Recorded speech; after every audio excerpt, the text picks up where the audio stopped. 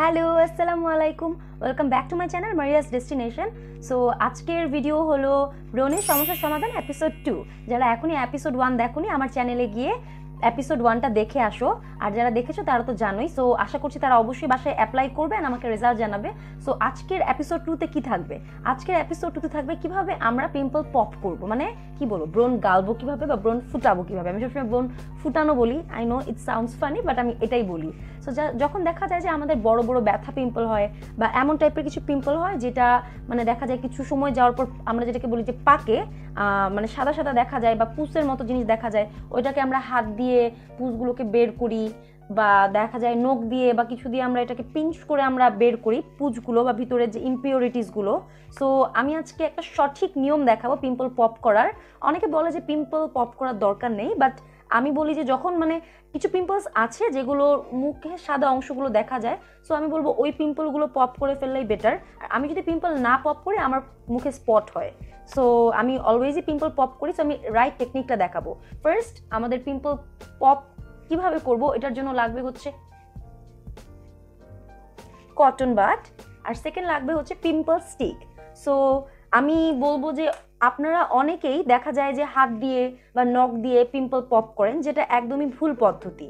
দেখা যায় আমাদের হাত ধুইলেও দেখা যায় যে ওইখানে অনেক ময়লা থাকে বা অনেক জার্মস থাকে, যেটা আমরা খালি চোখে দেখতে পারি না, যেটা আমাদের পোরসের জন্য অনেক খারাপ, আমাদের পিম্পলসের জন্য অনেক খারাপ। সো পিম্পলের মধ্যে হাত না লাগানোটাই বেটার, আর নখ তো দূরের কথা। সো আমরা অবশ্যই পিম্পল পপ করার জন্য আমরা কটন বাডস ইউজ করবো। সো পিম্পল পপের জন্য আমাদের লাগবে 2টা কটন বাডস আর একটা পিম্পল স্টিক। পিম্পল স্টিকগুলো আপনারা যে কোনো জায়গা থেকে 20-30 টাকায় পেয়ে যাবেন। আমি নিয়েছি এটা গাউসিয়া থেকে।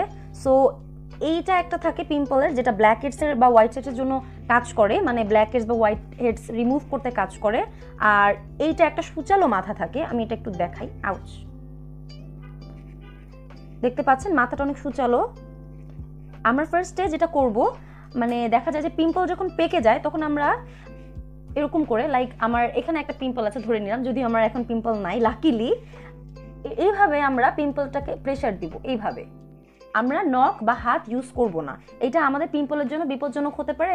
আমাদের মানে পিম্পল পপ করার পরে আমাদের যে ইয়া থাকে মানে পোরস হয়ে যায়, ওই পোরসের জন্য খুবই খারাপ এই হাত বা নখের জার্মসগুলো।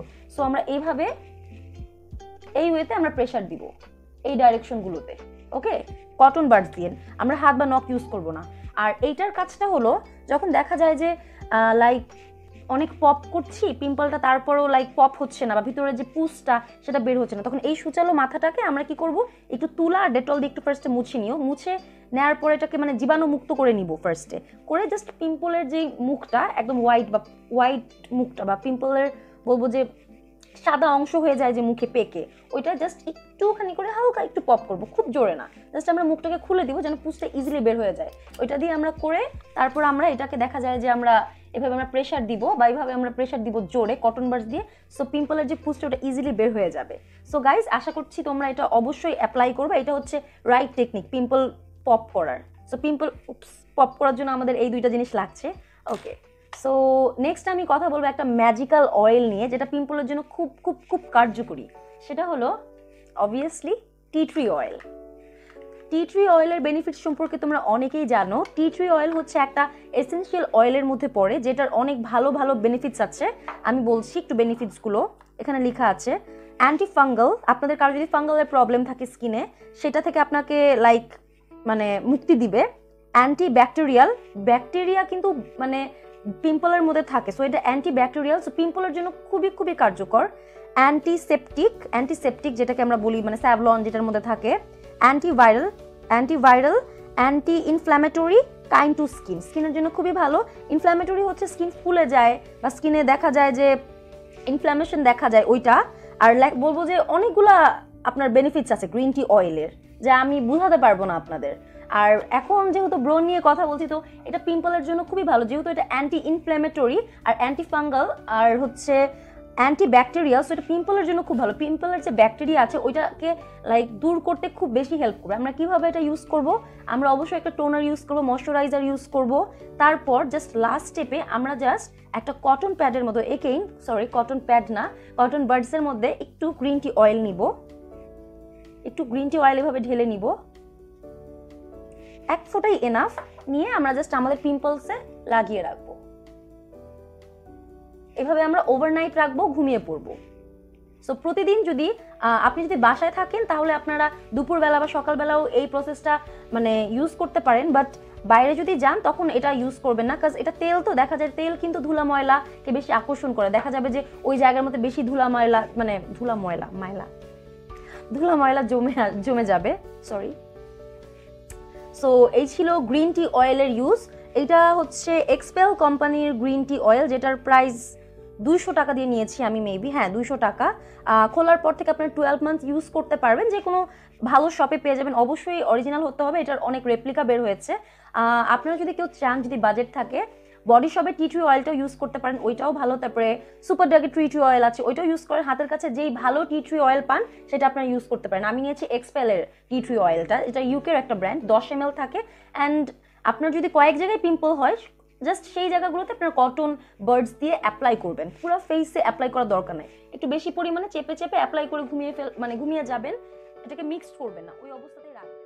সো গাইজ, এই ছিল গ্রিন টি অয়েলের গুডনেস। অ্যান্ড এটাতে কোনো অ্যালার্জেটিক প্রবলেম হবে না। আপনার স্কিনে যদি ইনফ্ল্যামেশন থাকে, স্কিন জলে বা স্কিন ইরিটেশন হয়, এই টাইপের কোনো প্রবলেম থাকলেও আপনারা গ্রিন টি অয়েল ইউজ করতে পারেন। যে কোনো টাইপের প্রবলেমস আমি যেগুলো পড়লাম, আরও অনেক প্রবলেমস আছে, আপনারা চাইলে গুগল করেও দেখতে পারেন। গ্রিন টি অনেক টাইপস অফ স্কিন প্রবলেম থেকে আপনাকে মুক্তি দিবে। সো গাইজ, এখনও যারা আমার চ্যানেল সাবস্ক্রাইব করেনি, অবভিয়াসলি গিয়ে সাবস্ক্রাইব করবেন আর বেল বাটনে ক্লিক করবেন, যাতে আগেই নোটিফিকেশন চলে আসে আমার কোনো ভিডিওসের। আর যারা এখনও এপিসোড 1 দেখেন নাই, তাড়াতাড়ি এপিসোড 1টা দেখে ফেলেন। অ্যান্ড এপিসোড 2 ছিল এটা, অ্যান্ড আরও এপিসোড আপলোড হবে, বিকজ পিম্পলের প্রবলেমের সলিউশন কিন্তু লাইক একটা দুইটা, আমি যেটা আগের ভিডিওতেও বলেছি যে একটা দুইটা ভিডিওতে করলে সেটা খুব বেশি বড় হয়ে যাবে, লেন্দি হয়ে যাবে। তো আমি ভাবলাম যে ছোটো ছোটো ভাগে, ছোটো ছোটো এপিসোডে আমি আপনাদের সুবিধার্থে ভিডিওসগুলো করি। So guys, wait for the next episode. Next episode একটু ম্যাজিক্যাল কিছু থাকবে, সো এখন বলে দিলে তো হবে না। So wait for this. And এটাই ছিল আজকের ভিডিও। থ্যাংক ইউ, আসসালামু আলাইকুম।